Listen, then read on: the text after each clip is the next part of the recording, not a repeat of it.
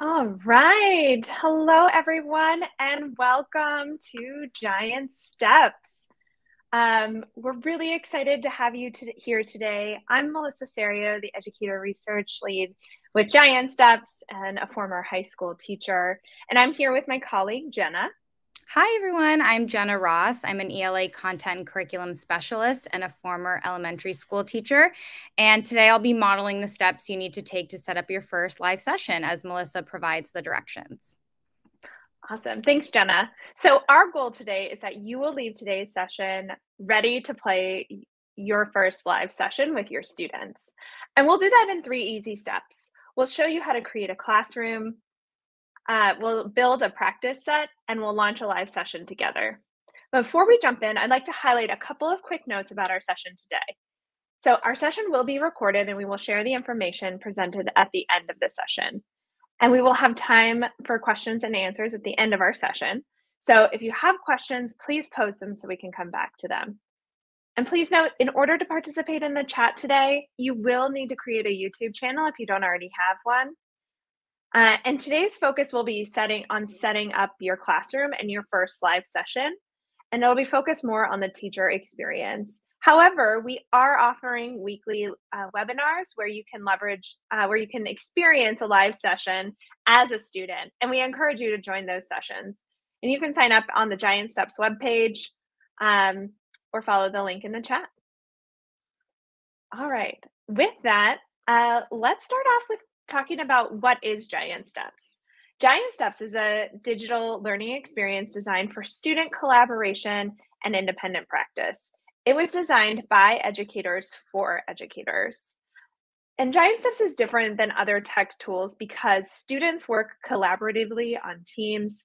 Speed is not necessary to win. Student motivation and rewards are built into the game, and avatars build a sense of community and identity in the EdTech tool. All right, with that, let's talk about how Giant Steps accelerates learning. Giant Steps accelerates learning by enabling teachers to build standards aligned practice sets or select certified practice sets from the public library. Enables teachers to host a live session game for collaborative student practice in class. Enables teachers to create assignments for independent student practice inside the classroom and at home, as well as enables teachers to monitor student progress and accuracy in real time to celebrate growth, provide intervention to address learning disruption, and accelerate student academic growth. So, from the student perspective, Giant Steps helps accelerate learning by encouraging students to practice content independently outside of class by providing rewards like XP, experience points, and avatars every time they practice, and avatar items for every time they practice. Engage, it encourages students to engage in retrieval practice by automating daily remixes to reinforce content learned in class. It enables students to collaborate and support their classmates with stickers and high fives. And finally, it builds a growth mindset through motivating feedback and positive messaging, through in immediate feedback and positive messaging. All right. So let's start turning practice into play. Okay, so now that we're ready to walk you through the process of getting ready for your first live session, we'll be guiding you through the experience, and you'll log in now. So if you already have an account, we encourage you to log in. If you don't have an account, I'll verbally walk you through the steps now. So go to app.giantsteps.app, select Teacher, sign in with either Google, Clever, or Microsoft. And you'll type in what your students should call you. You'll select your grade level, subject, language, country, state, time zone, and then you'll click Next. Quickly review and accept the terms and conditions. And then you will be ready and taken to your teacher homepage. I'll give you a moment. And if you again, if you haven't already logged in, please do so now to your teacher account.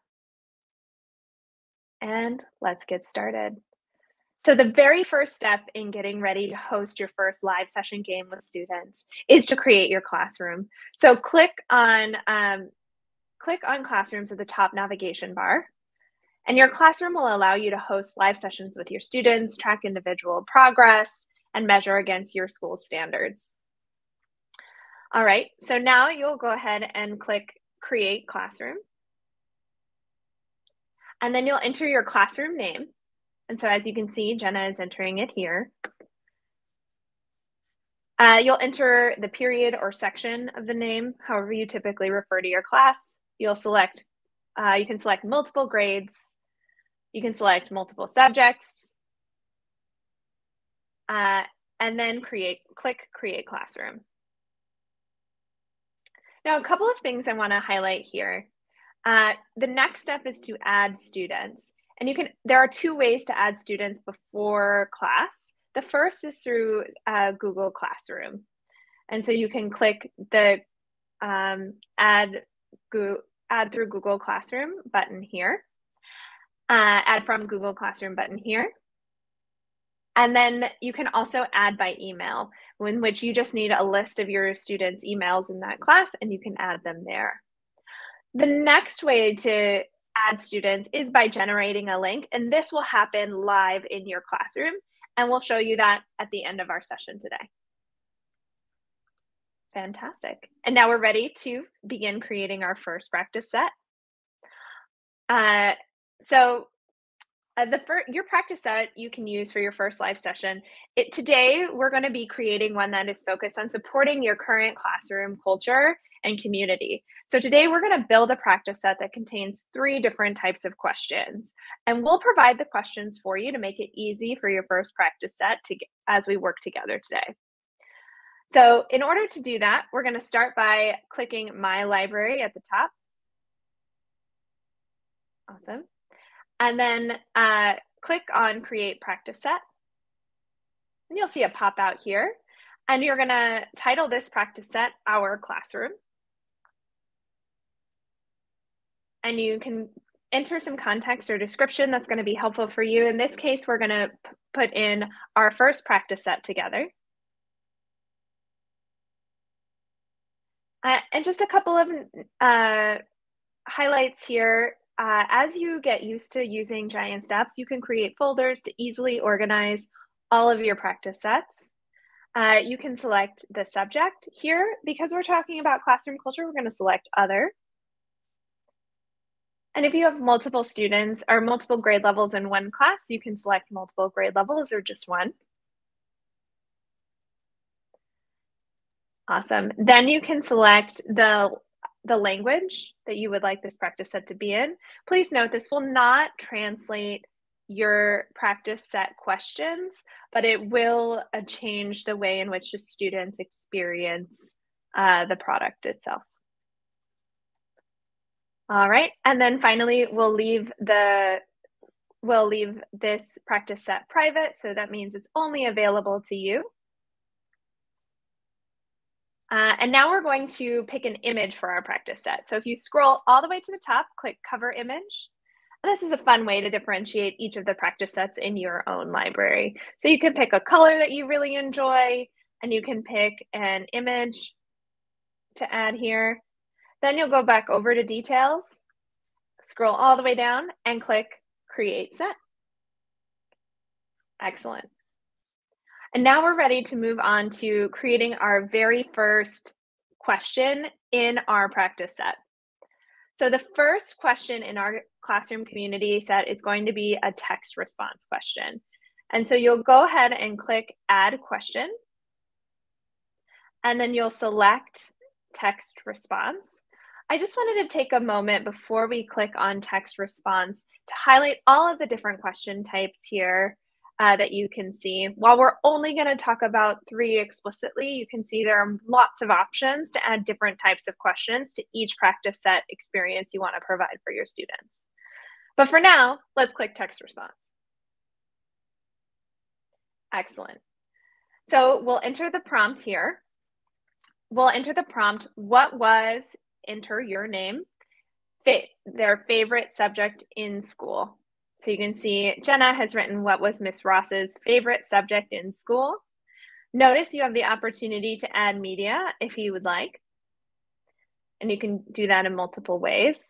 And then you'll enter the correct response. Notice that you have the option to add an alternative correct response or enable partial credit. So you can see here that Jenna has added mathematics as an alternative response to math. And then if she clicks enable partial credit, if a student gets something close to this, they will get partial credit for the answer. So this is helpful if you know that your students tend to misspell specific words, but you want to make sure that they know what it is and you're not ensuring students are practicing their spelling. All right. And then I just want to you'll notice multiple features as you scroll down, and we'll touch on each one of these features as we move forward. But here I wanted to highlight one of the features here is around feedback.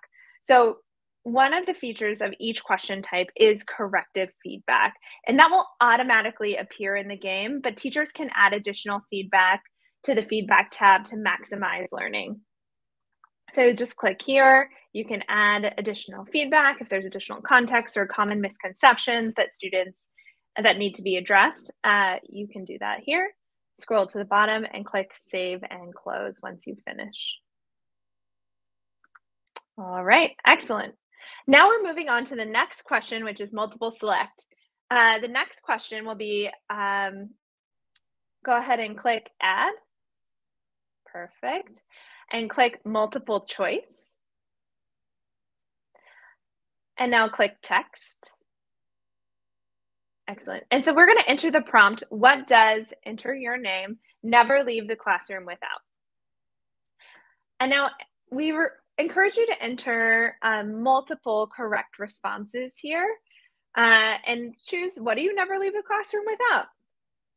So Jenna's going to enter a few here. And you'll notice up here at the top right-hand corner next to responses is that you can enable multiple responses. So click that button here and then check off the correct responses. All right. And now scroll down. The next feature I wanted to highlight is this higher order thinking. So as you saw in the first question and this question, there's a higher order thinking box. And so educators, as you're creating each of your questions, you can check the higher order thinking box if the question requires students to analyze or evaluate information. This will help that specific question come up when students are practicing independently. And then you can scroll all the way down and click Save and Close. And then we're ready to move on to our next practice set. Our next question. Excellent. All right, and this is the draw question. Now, this is one of the most popular questions for students.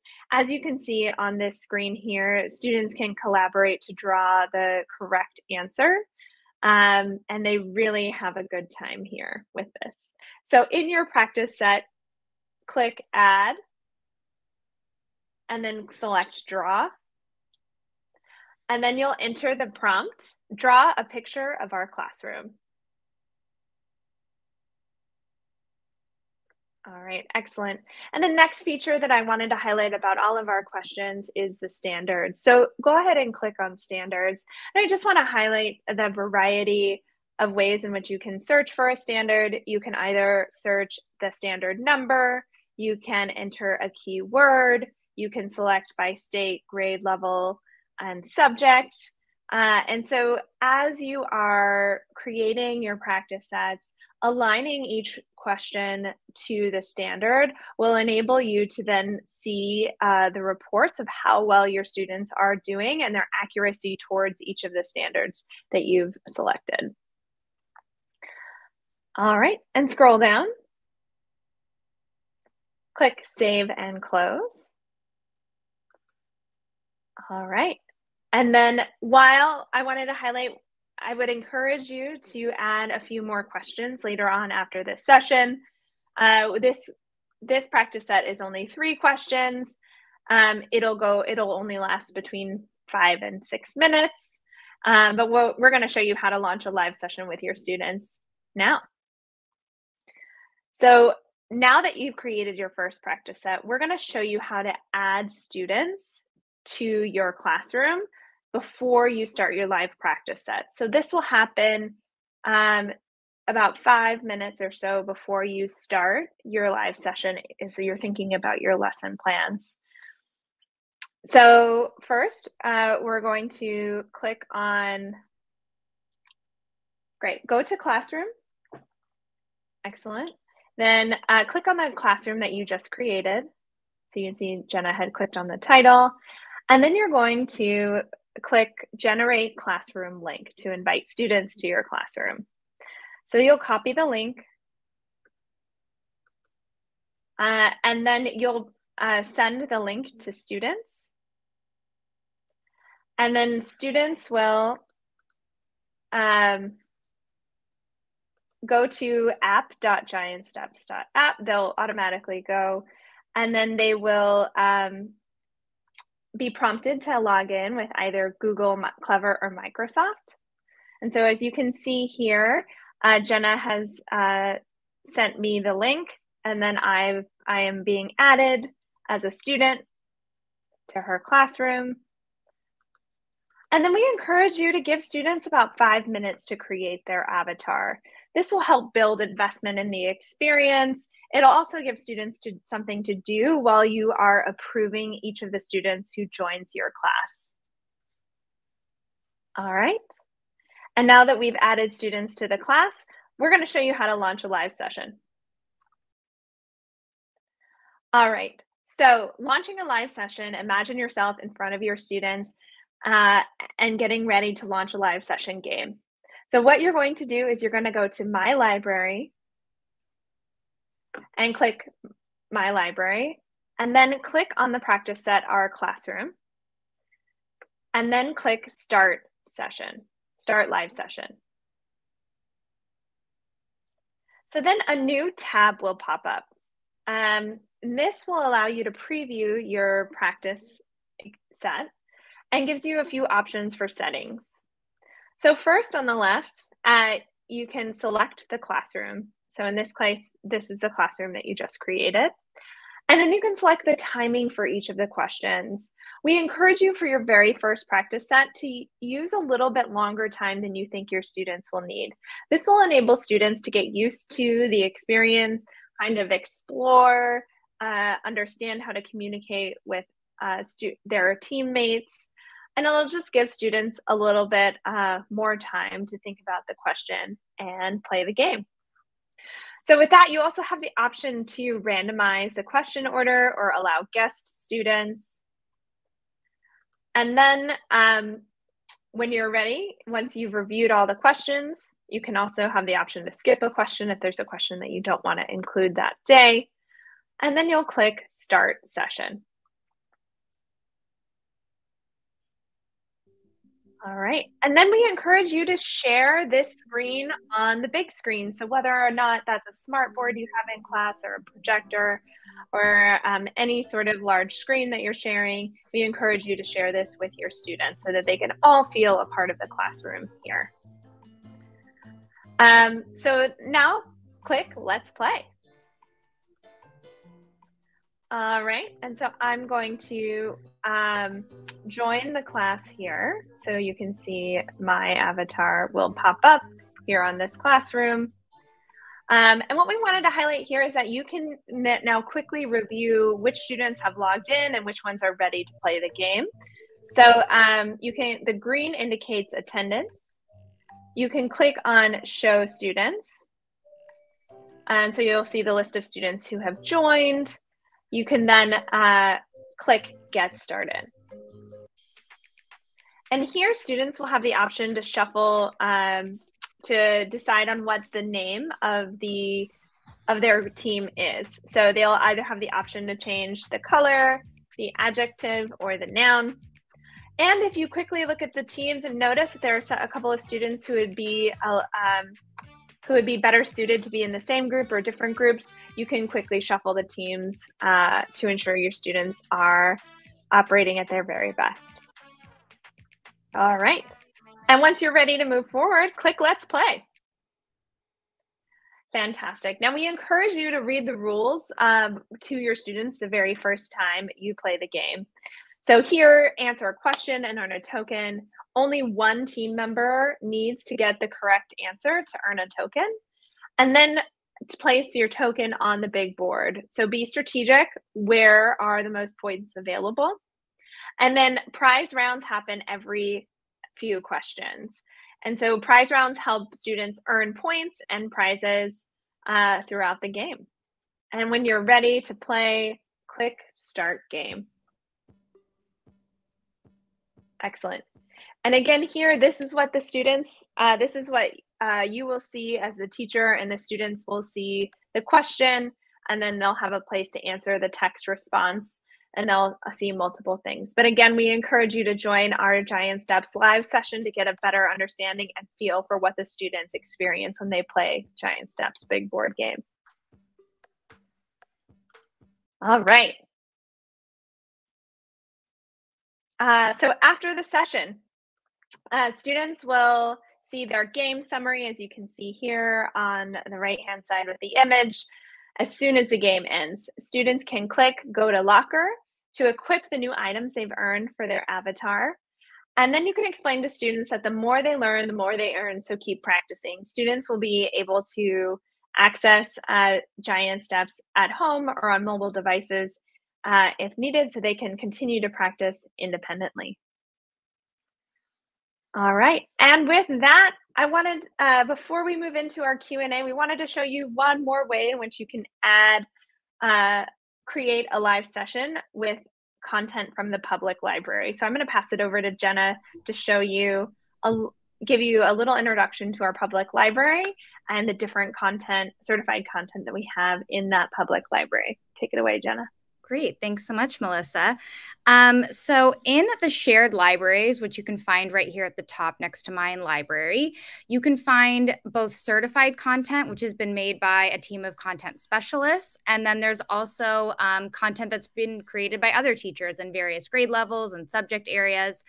And for the certified content, we currently have certified content for ELA grades 6 through 10 and math grades 6 through 8, but we are working very quickly to get additional content out.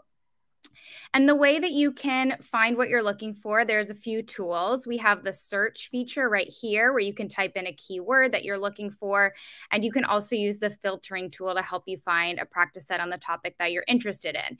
So for example, let's take a look to see if we can find a practice set on analogies. When I type in analogies, 4 practice sets come up, and I wanted point out here that the way you can tell which sets are certified are there's a little denotion here at the top to let you know. And also you can use the filtering tool here at the bottom to do Giant Steps certified practice sets only and toggle that feature on. Looking here at the tile of each of these 4 practice sets, you can see a quick snapshot. So you can see the title. And if you hover over, if the entire title doesn't fit, we can see this is synonym and antonym analogies. Right below, it also shows the creator. So since this is certified, it's Giant Steps. The subject is vocabulary, and then right here shows which grades the content is written for and aligned to. So this is for 7th and 8th grade, and then the final line shows if and what standards a practice set is aligned to. So let's say you found the practice set you want to do, synonym and antonym analogies. Then you'll want to go ahead and copy it to your library. So to do that, you're just going to click the Copy to My Library button right here. And then it'll show you right here, this little toast pops up to let you know you did it successfully, so that when you go into My Library, that new practice set right here will be there. So now it's ready to be used in a live session or assigned to your students to be done independently. And there's so much to explore in the shared libraries, and we really encourage you to spend some time in there and look through all the fantastic content that's available. But for now, we'll move on to the Q&A. Awesome. All right. So if we have any questions in the chat, we'll answer those. But until those come up, we've got a few questions that we will answer that's come up in previous sessions. So first, the question is, can you import questions from other products? The answer is yes, and we'll show you that right now. So you can import questions from other products by going, and you can do practice you can also do this for sets you've already created. The way in which you can do that is by creating a new practice set.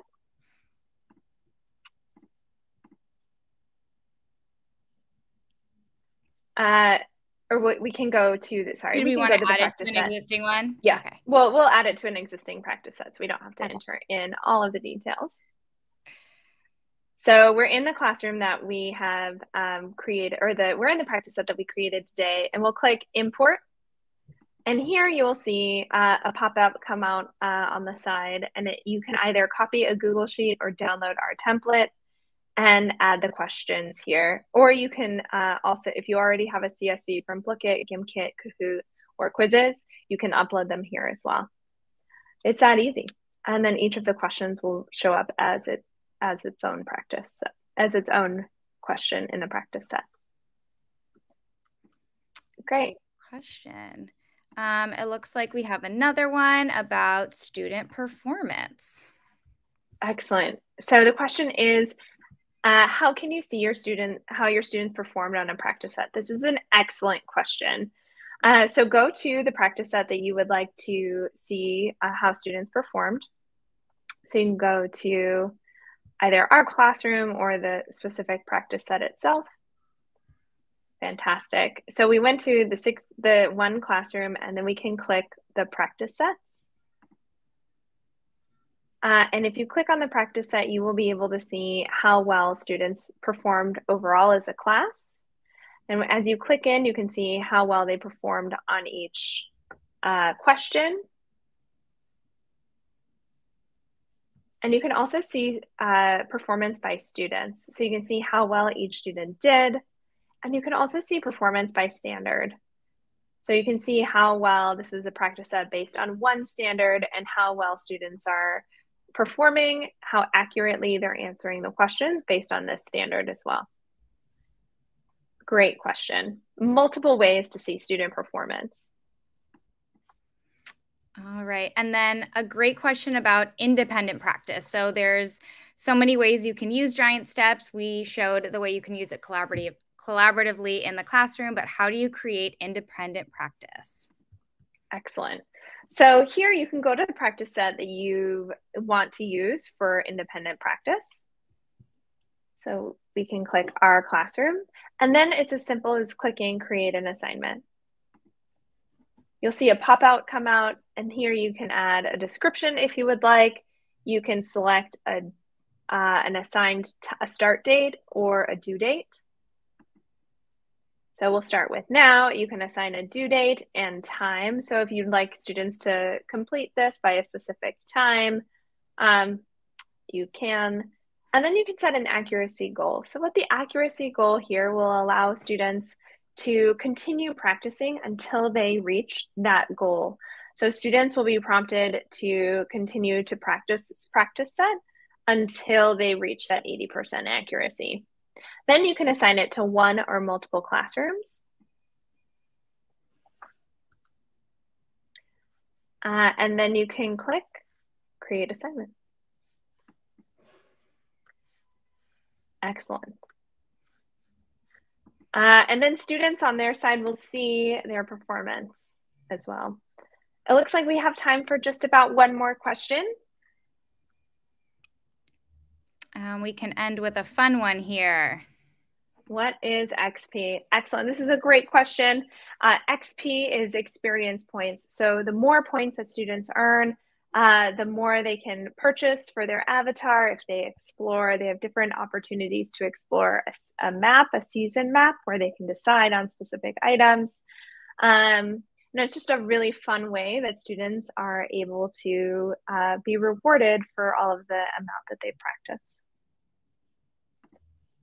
All right. Okay.